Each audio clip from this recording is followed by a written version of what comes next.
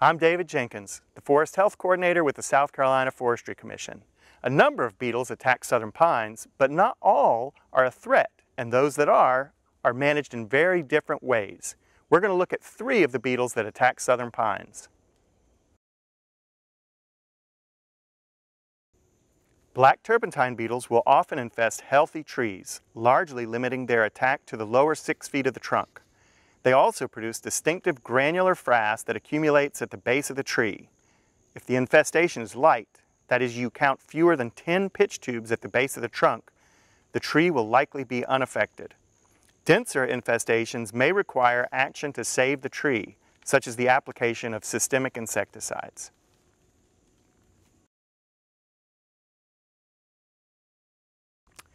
Ips engraver beetles are the most common invaders of pines in South Carolina. We have 4 species in South Carolina, but they behave very similarly and their management is identical. Ips beetles typically attack stressed trees, and outbreaks are common after drought and after wind damage. Ips damage is often the 2 or 20 dead trees that you see clustered in an otherwise healthy stand. The male of all Ips species initiates an attack by boring into the bark and constructing a nuptial cavity. The trees often produce pitch tubes in response to this initial attack, but pitch tubes are not always present, especially if the tree has experienced drought.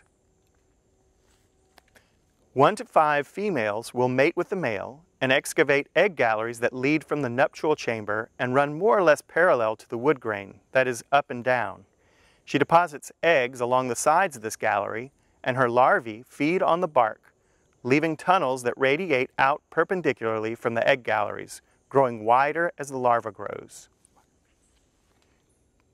These galleries are distinctive and can be used to identify an infestation by Ips for several months, even after the beetles have left the tree.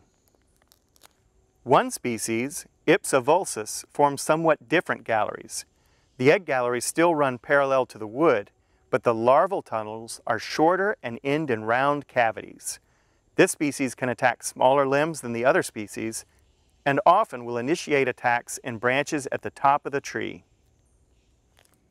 Ips infestations appear simultaneously. That is, multiple trees show the same symptoms at the same time with little or no detectable differentiation in how advanced the symptoms are in different trees. The distinct boundaries of this infestation indicate that Ips engraver beetles are the main culprit. However, the fading trees in the lower left of this photo suggest that southern pine beetle may be moving in. Ips can continue to breed in down timber and logging debris. Operating logging equipment while an Ips infestation is active can damage the bark of healthy pines, allowing Ips beetles to spread to those trees. The best treatment for Ips is preventative management, on-time thinning, and curtailing competition from hardwoods.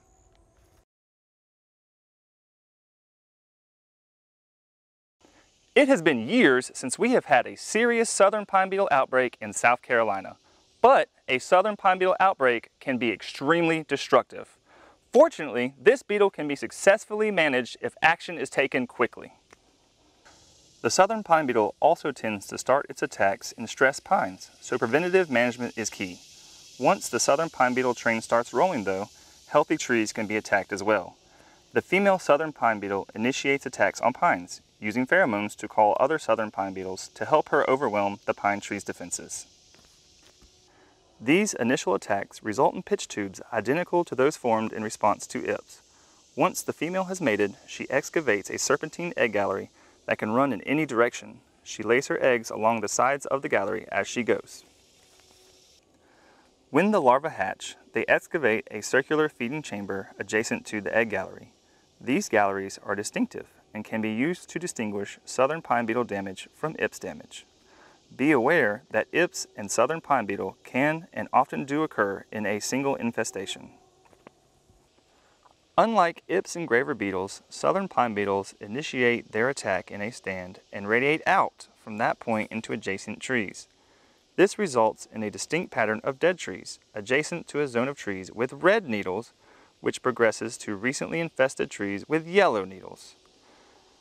This contrasts to Ips infestations where all of the trees appear to have been killed at once. In this photograph, the infestation is spreading in 2 directions. Unlike ips, most southern pine beetle larvae do not survive when their host tree is cut down.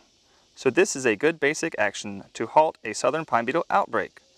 Infested trees may look healthy. It is key to identify exactly where you need to cut. Infested trees should be laid down towards the initial attack site. Healthy trees should be cut down at least the distance of 1 tree height from the infestation, preferably 2. Recently killed trees can be harvested and removed from the site to further reduce the spread.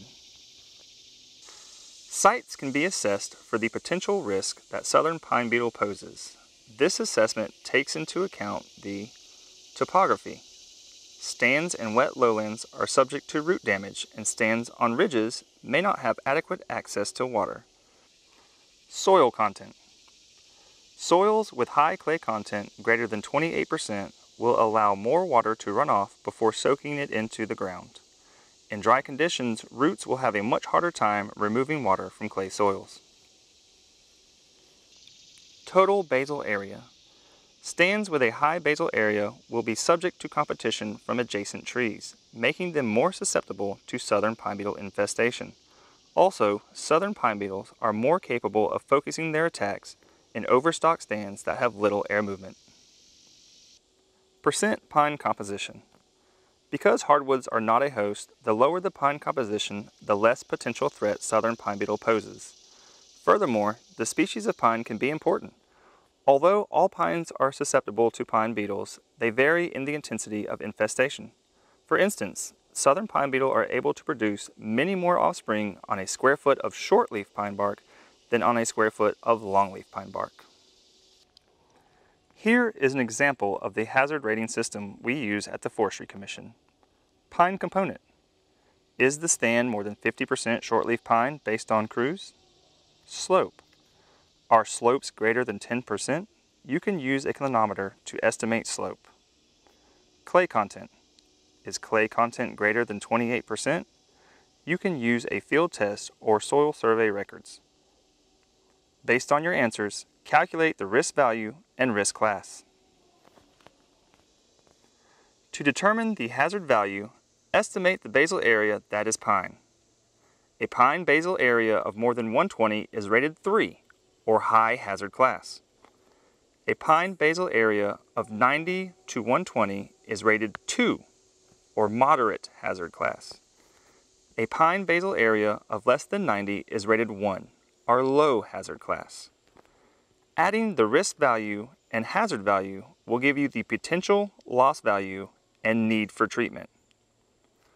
Potential loss values can range from 2, meaning the need for treatment is extremely low, to 6, meaning the need for treatment is extremely high. Successfully managing pine beetles begins with good forestry. Actively manage your forest to prevent overcrowding and weaken trees. Once beetles have taken hold, your response will depend on the beetle species involved. We hope this video has been helpful. If you have any questions, please contact the Forest Health Division of the South Carolina Forestry Commission.